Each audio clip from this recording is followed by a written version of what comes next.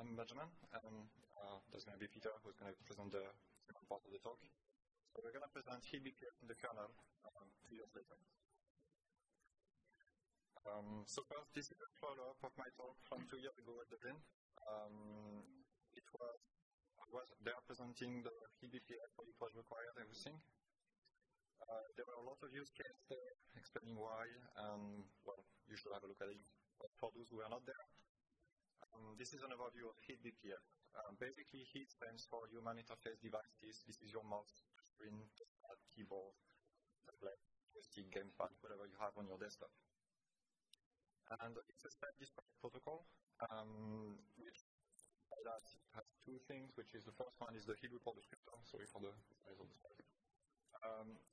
Which describes what is the language of the device, and then whenever you have an event, receive the HID input report. And with HID-BPF, what we do is simply that we insert a BPF program with whatever event we receive, and we can change the look of the device by changing the report descriptor, and by changing the way it behaves, by changing the input reports. So the way it looks like is like simple BPF programs, except that we make the exception that you can only access the array of bytes. And given that we are transforming from one standard HID, which is bytes, into one other standard, which is HID, which is the same, it's really, really simple. We have these two hooks, report descriptor fixed up and report event, and that's just it. So HID-BPF was launched soon after IPC 2022, and it went into a 6.3 kernel in April 2023. And from then, not much happened for 6 to 9 months, because it was, I was explaining in the talk, the time for everything to trickle down to distributions. But then, in November 2023, a French artist, David Revoy, as the link of his work was there, wrote a blog post who said, kernel update broke my steers. So his problem was that Microsoft made a design decision a few years ago for graphics tablet that you can use to draw stuff. Basically, usually whenever you have a pen, you've got this rubber at the other hand, which is cannot replicated on pens. And for several reasons, sometimes you don't have that rubber, but designers like those.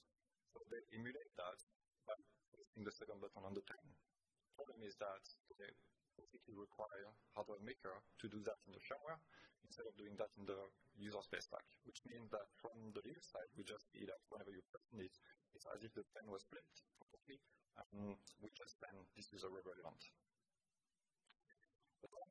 David got a new tablet, and this tablet came with a new pen, and XP Pen was slightly more creative, in which they added the tail and eraser, but they forgot to remove the eraser part of the second button.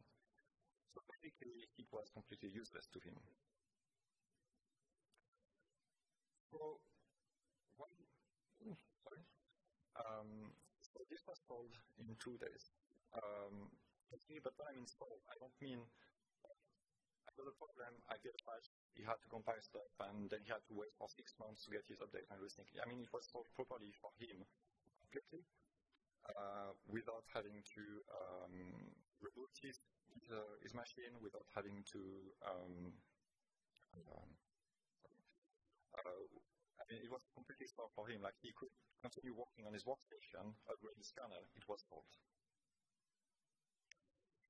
So, if you remember this slide from 2 years ago, that was the process that I actually explained. So basically, you have to identify the issue, you have to create a new patch, you have to test which I did, and then I provided the compilation output to David.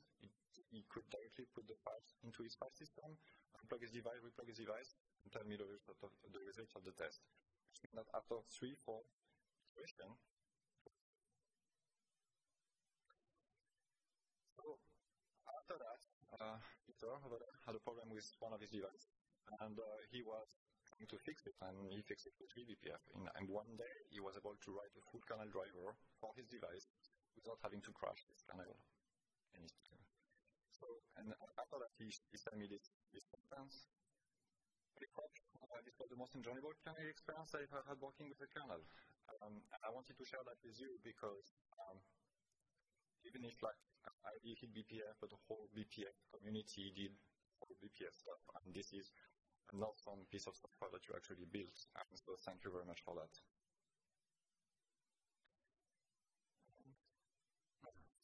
So what's new in the kernel? In 6.3, we started with tracing. So this was integrated in the kernel. In 6.7, then we added BPF probes in the kernel directly. This was a requirement from 2 years ago. In 6.10, we also added new funcs. In 6.11, we got a cool struct re-implementation. I'll explain that later. In 6.13, we got HID generic control, probably. So first things first, in 6.10, what happened was that we integrated the current fixes directly into the kernel tree. So this was a requirement. They are now in driver HID-BPF prods. But the thing is that they are not built by default, and they are not loaded by the kernel itself directly. What we ended up doing is they are loading by an external tool, which is called HID-BPF. Simply because I tried really hard to make the kernel loading the BPF program, but it was always some downfall. And then I realized that this was actually kernel modules in the same way. And the kernel is not loading the kernel modules in some way, but it's actually asked an external tool to load the kernel module. So that's basically what I did. And so now you have HID-BPF object programs directly into the kernel tree. So we have a node stream for them, and they are kind of like normal development cycle. And in 6.11, I realized that when I was working on the lead case, I was having an issue with that I was papering over because like it was not great because I was receiving an event and I wanted to postpone the decision of the event. So I worked together with the BPF core community, and I ended up working with getting the BPF core queues in the kernel. So now you've got BPF core queues if you want to have a sweepable context directly from a non-sweepable context. It's a very raw API right now. You can only create the work queue, assign a callback to it, and start the work queue. You can't cancel it. You can't have delayed work queues. If you want that, you can emulate them through a BPF timer plus work queue. But it's doing its job and seems to be working well, at least for my use case. But then I realized that I actually needed some sweepable hooks within HID-BPF, and for that I had a full rewrite of HID-BPF because I was told to use structure. I was a little bit skeptical at the beginning because like it's a full rewrite, but actually it is truly amazing. I would like to thank a lot the people who wrote on structures because this is a great piece of thing. It's much simpler, so much more powerful. Basically you get a very tiny little piece of the verifier within your subsystem, which means that you can say, I want to actually have this struct, I want to have this part of the struct to be writable, and you can do so. It's just amazing. The nice thing also with that variety is that you don't have any more I used to have a program that I would load because of the tracing way it was not very clear. So now, I don't have this anymore, which means that whenever you enable HID-BPF into your distribution, there is no overhead whatsoever. So there is no reason to not enable it because it just allows you to fix your devices. In terms of results, what this allowed me to do, I had a little of fun with the surface I rolled. So story knob just doesn't do a lot of themselves. But now I can actually enable or disable haptic feedback with it by long pressing it. This doesn't seem like a lot, but actually previously what I was doing for that is I would need to use a user space program to control this. I can put everything into the kernel, just in the program, done, and I've got a full working device. I would like also to fix some Logitech devices, because this is a proprietary protocol on top of it, with BPF, because like I do have some non-easily reproducible issues, which are like kind of hard to do, and I can't ask people to log to a specific kernel version with debug enabled, while if I just provide them a HID-BPF program, we can just wait this for the bug to happen, and then they can just come back to me. Also, in 6.10, I had new keyfunks. So this is just the complete of what's happening. The first one is the input report and try input report. Basically, whenever you get an event from the device, it's called an input report. And now what you can do is you can say, I received that event, but I want to actually send 2 events instead. So I can actually multiply the events because, like, for instance, my mouse would send a mouse and a keyboard at the same time, but I want to send this event into 2 different reports. The second one is something that was missing from day one. It's the output report, so it's the other way around. You want to write something on the device. I was able to do it with another mechanism in HID, but this part was missing, so yeah, it's there. In terms of results, we do have the same HID API roughly now in BPF that we have in the HID subsystem, which means that you can control most of the HID device directly with BPF right now. And this will not be there.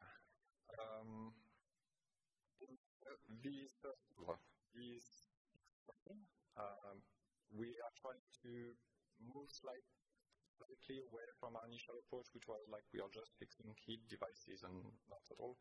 We realized that we would probably need some sort of control of the kernel because whenever you're fixing your device, you don't want the kernel to come back later at you and undoing everything you've been doing. So basically, we want to have a way to say, we've got our device, and this is the way it should behave, and you do not have to do anything else with it.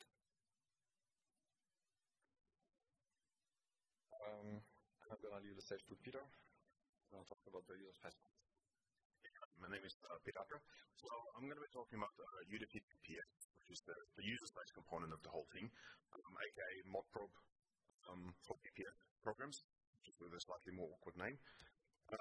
So HID-BPF is actually 3 things in the same repository. So we have HID-BPF is a collection of HID-BPF programs, some of which have already moved into the kernel. We keep them around. HID-BPF is a binary executable, so the modprobe part of it, that we use to actually load the BPF programs, and it's a bit of scaffolding around the 2, so we can actually provide the things that the distribution need to actually load all the BPF programs. So it's a collection of BPF programs. What you can see here, so we have 3 directories. We have stable, testing, and user hacks. Stable is everything that's already moved into the kernel. We keep it around though.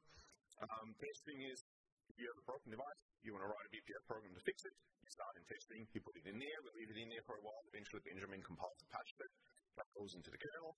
Once the kernel accepts it into like Linux Next or whatever, we move it into stable. So distributions can say, okay, we're always going to ship the stable ones, testing ones, up to the user if they want to install it or not. Testing stable for objectively correct fixes to objectively broken devices. So you have a device that says I have 16 buttons when physically it only has 4. That is a fix we can put in there. Right? We have the 3rd directory where user hacks, that is for subjective fixes. So you have a device, you want the middle button to do something else. Okay, that's fine, that's for you, that's where we can put, you can write a BPF, we can put it in there.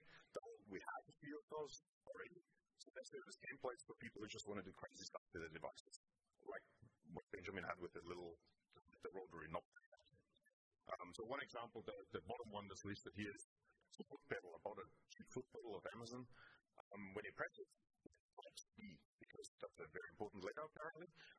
So we have a BPF program that changes that B into control C, which is infinitely more useful already. But you can see that's only a template because someone else might want to type it. Those will never be upstreamed into the kernel, so they're just sitting around. People can look at them. It's quite, I think that took 2 hours to write. So they're just going to stay there for people to adjust and install locally. So secondly, HID-BPF is a binary executable. I'll get to that in about 4 slides. Secondly, HID-BPF is a binary executable. So this is the modprobe or insmod part. So in the most simple case is a HID-BPF add. You provide the specific path to the device. You provide the BPF that you want to load. It gets loaded, we map the various things that we need to map, we pin it, it exits word. Your device speaks ideally. It's written in Rust, which means it's statically compiled, which is awesome for us because BPF can be loaded, can be pre-compiled, can be loaded onto any kernel, more or less. We can statically compile it, which means the users with a broken device just point them at our CI pipeline that includes a fix. At the end of the CI pipeline, there's a zip file that contains the pre-compiled binaries. You unzip that on your machine, you run HID-BPF install, which generates a UDF rule on the fly for that particular device. That gets put in a file system, user plugs in the device is fixed. If it's not, at least it didn't crash the kernel, which is the user experience, really.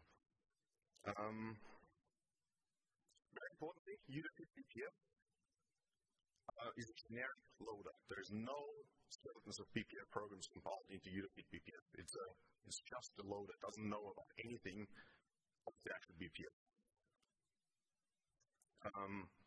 The way we do that is the BPF programs themselves contain all the information that we need to know which device we need to load for. So we have a macro at the top, which is an approach we have stored from top, I think. In the BPF program, you declare, I want to attach to the USB device with that and that vendor ID, that and that product ID. You list all of those. During the build process, we can extract that information, we can generate the user rules, the hardware database entry sends on, all of that. And we can then provide that together with the actual binary, with the BPF program for distribution to install.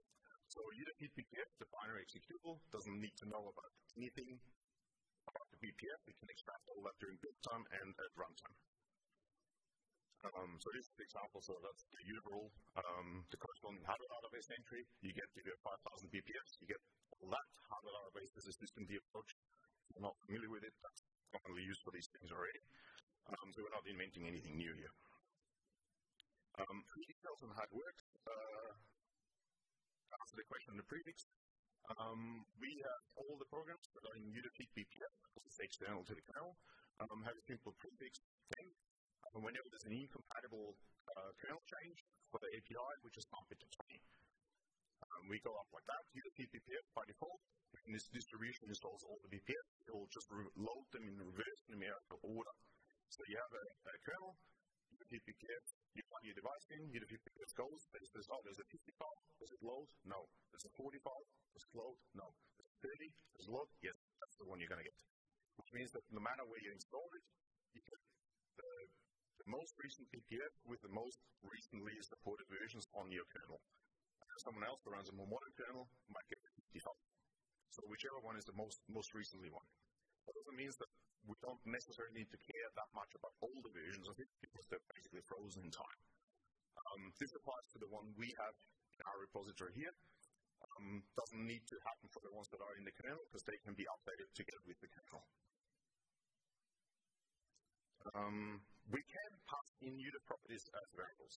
If a BPF declares a variable prefix with UDF prop, HID-BPF, the loader, will check if that property is set when it loads, and if so, it will copy the value into the BPF program. The BPF program can then use that to configure itself. We use it already for Huion devices. Huion has the great idea of sharing, I think, 4 product IDs across about 50 devices, which means in user space it's actually impossible to tell which one of those tablets that product ID is. But you can extract a magic byte string from the tablet if you know what you need to do. So we have a separate tool that sets that as a user property. It means we can have a BPF program that not only attaches to the product ID, but then can check that magic string to know, am I the right BPF program for that particular device? So we can have about 5 BPF programs that all attach to the same product ID, but only one of them attaches to that particular device. And finally, very conveniently, we can PyTest our BPF objects. So we just recompile them as shared libraries. We have a small wrapper around it. We throw a few Python syntax at it, and then we can write PyTest for the BPF programs to make sure that they actually keep working. So this is a fairly, I don't know if you've done PyTest tests before, very convenient. We just load it, we compile the HID report, we throw it at the BPF, we read what comes back out, and we can use all the power of PyTest to parameterize, conditionally filter the test, and so on and so forth. Very convenient. It's already shipping in Fedora 40. It will be in RHEL 10 as well. And our current plans is that most of the devices in the future that just need simple fixes will use that approach.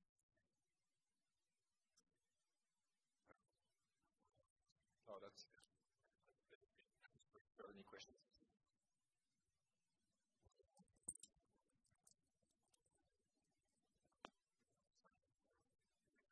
So you mentioned it's always a big presentation. You managed that you switched to desktop for program. So how does that work with attaching? Because from what I know, you currently need to load it as the file descriptor of the program to a separate physical program and then use the special func to load it. It takes a program file descriptor, not like your structops is a map with multiple programs in it. Yeah, so what we do is that within the structops itself, we do add a field that says this is the device ID that I want, and each device has its own device ID. So whenever you load the structops, you can change it before you actually when you open the structops, you can change it before you load it. And then whenever you attach the structops, there is a HID-BPF call to attach the structops. And directly it calls the registry, the register operation within the kernel, and then the kernel looks at this ID, like if the ID matches one of the currently available devices, and then it will attach to it. Does that mean you no longer need a separate physical program to actually attach it with the... No, I mean, it's just all magically done by HID-BPF. We will also provide a structure. Yeah. Awesome. Great. I mean, that's not me.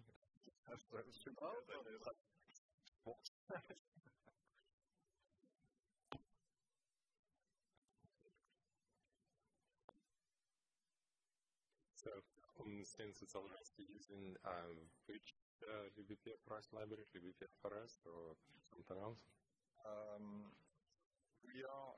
We are using HID-BPF to build the BPF. Yeah. Within the kernel, they are using with regular make. I think it's the same make file than what we have in the BPF except. Yeah. I mean, just whether you had like any feedback for BPF REST maintainer. I mean the way, I mean, for the BPF, HID-BPF has worked just you just on cargo builds, it just builds. So that's really, I really appreciate that. In terms of API, I think there is a few missing one-to-one mapping between HID-BPF and HID-BPF REST, but that's just neglectable on this side. Yeah, because the schematics REST loaders are unlike HID-BPF, they're doing like a lot of skeleton-like, so there's like whole like skeleton adjustments into like Rust style and then the type. So there was a lot of like feedback and back and forth and feature requests on that side. It sounds like that's, I think you mentioned that you're not doing like any skeleton stuff, so it's like just a program, just load it down. So you don't really, the only thing you modify is this ID. Yeah. And then so the only thing that we actually do and where we would, it's kind of like, it's a BPF requirement is whenever we want to fill in those UDEF properties, because we don't have the skeletons, we don't have the BPF available or where the properties put it on 0. Yeah, so it's kind of like looking at everything, it's not that great, but we ended up getting it working, so. Unsafe first. No.